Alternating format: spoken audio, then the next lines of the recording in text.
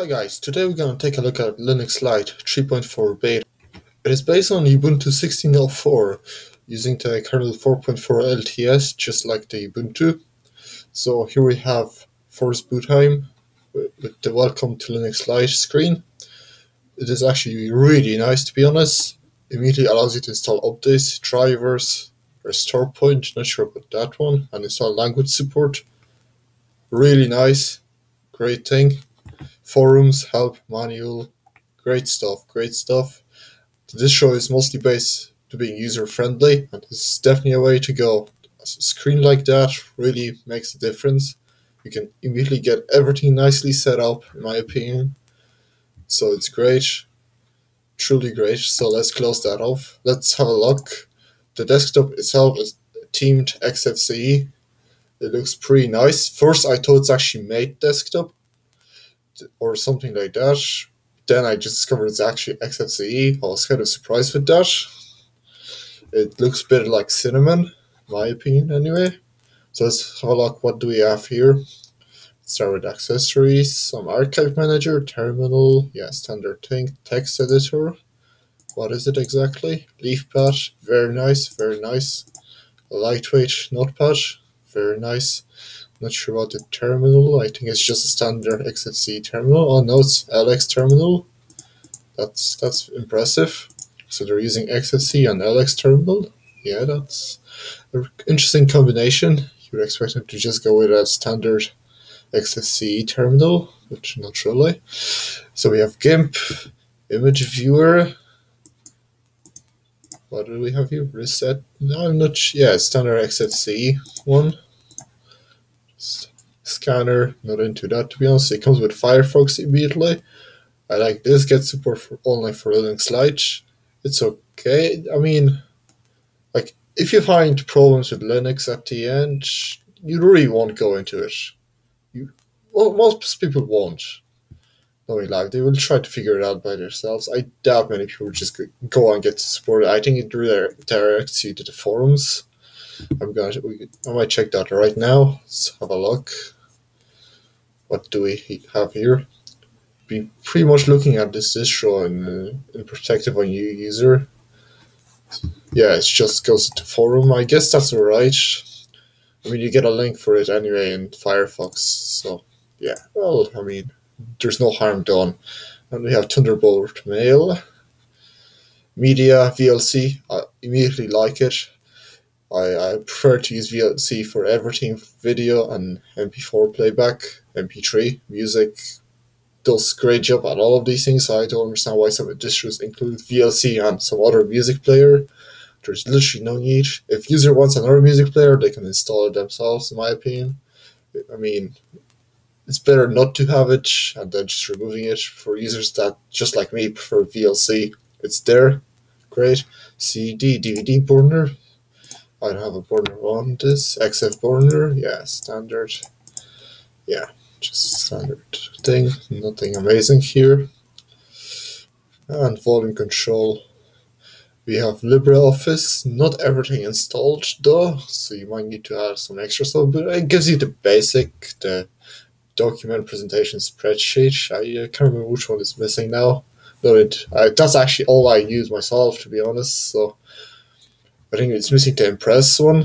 Yeah, Impress is missing, and I think there was something else, can't remember exactly, and a PDF viewer. Yeah, just look, yeah, standard thing. System. We have light tweaks, which I have to immediately say, very nice. Maintaining your system clean, simple, just tick the box. Again, password for your user. Now it's doing it. Not got wrong. VM system memory. New packages, great, clean. Our system is good to go. Really nice tool, to be honest. So what else? We have light software. We have this thing. Let's have a look. Would you like to update your software source now? Yes, even though I had it updated earlier. Let's just do it again. As you can see, it's using the Ubuntu repositories as well. Install software remove. Let's say I want to install software. What will that bring me to? Okay, that is very nice. Even though I can see that it's not everything. It seems like it's just some basic stuff they provide. But it's a lot of stuff that a lot of people would use in the first place. I mean, we have alternative browser Chromium. This is alright. Skype, yeah, if you use that. Spotify, Steam, TeamViewer, yeah, like the most basic stuff is here that most people would use and want if you want to install it again. Just it's okay, it's alright, yeah. I have to say, impressive. Looks nice.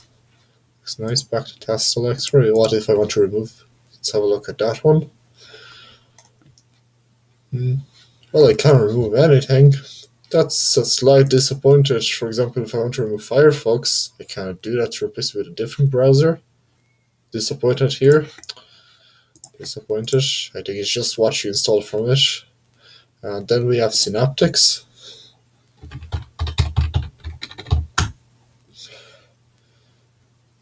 And it's just a standard Synaptics, nothing amazing, nothing themed, standard thing, nothing extra. To be honest, I find their software tool being pretty cool, but then they include Synaptics, which kind of tells me that their thing is not ready. As you can see yourself, there wasn't much there, and I couldn't even remove stuff like Firefox, even if just say I want to remove VLC, anything, some extra stuff, or even LibreOffice, I don't use that maybe, and I want to remove it. Can't through that tool. I need to use Synaptics. I'm not sure why they included it. Not sure if it's a new thing in beta now. I didn't really look into it. It was a while since I used Linux Lite. If it's a new thing, then that's fair. Let's have a look. Lite 3.4. Yeah, we talked about that one. NTFS configuration. System back. Yeah, that's another thing. Let's look at the system settings. I think this is from Mate actually. Power Manager is XFCE, or maybe no. Anyway, so here we have it. Yeah, it's XFCE for sure. Lite, yeah, it comes with a Lite DM lock screen. Great tool. Firewall, some standard stuff. Let's see what we have in appearance anyway. So we can change styles. Arctic, yeah, that's nice. Icons. Yeah, we have a bit of icons. Oh, standard stuff, to be honest. Arvida. Yeah, nothing amazing here. Just standard. That's the only extra. Font settings. Not much here. Just dark. I like the way they include dark theme. And it actually works properly. Some dark themes that they include in other distros just mess up everything. This actually works properly, which is nice. I'm gonna switch back to the normal one. Desktop settings. So yeah, that's the wallpapers they include. It switches automatically, which is always nice. Can have a quick look at it. Very nice, yes. And the Stellar XFC wallpapers. Nice. And I think it was something. Menus, icons. Yeah, you can disable the icons. Yeah. That's good. Standard XFCE stuff, to be honest. Nothing amazing here, nothing extra. Well, there's nothing extra, to be honest, yeah. So what else do we have here? Well, the interface definitely looks clean, I have to say that. Works smooth, there's slight animations between things. We have workspaces immediately enabled. Very nice. Let's look at the file manager. That's important for some people. Toner, standard XFCE. A lot of XFCE, to be honest, and then we have the Alex Terminal. I'm kind of surprised by it. I'm not sure why they went with Alex Terminal. Kind of surprised looking back they go everything XFCE based. Strange. As of memory usage, let's just have a look now. We have 387, 88 megabytes, but at the boot time I'm actually getting 285 megabytes. So that's not bad for XFCE, but not the best I've seen. I've seen lower usage on XFCE, which I mean, it's not bad.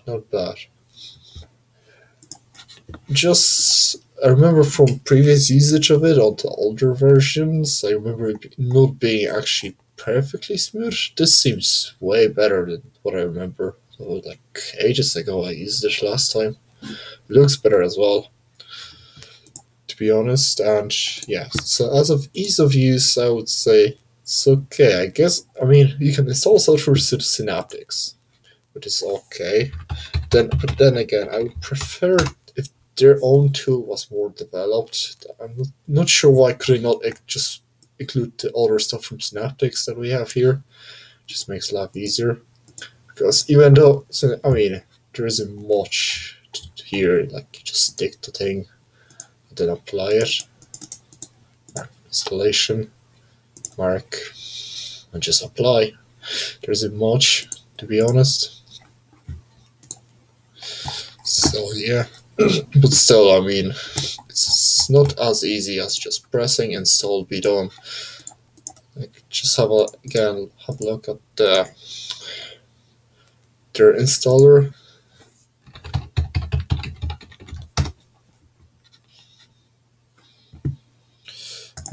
Sure update. Hmm. It could realize that I updated earlier, but that's okay. In here, just comparing it to Synaptics, I guess. Let's say I want to start Chromium.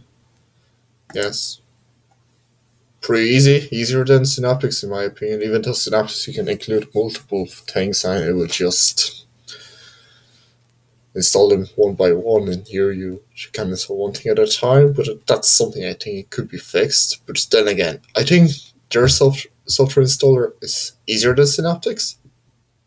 I just press the thing, install, done. It's going in Synaptics. I have to mark it, apply. Even though it takes the same amount of clicks, it's not as obvious as here. So I think that's a step forward for them. Definitely a great thing. I hope to see that being developed further. The light tweaks, as I said, great thing. So you don't have to go to terminal, adjust anything, clean anything yourself. Just go to one tool, clean everything. I think there was even Firefox. Yeah, Firefox cache. You don't even have to go to Firefox to do anything. Just wipe it. It's just I think it's actually very similar to BleachBit.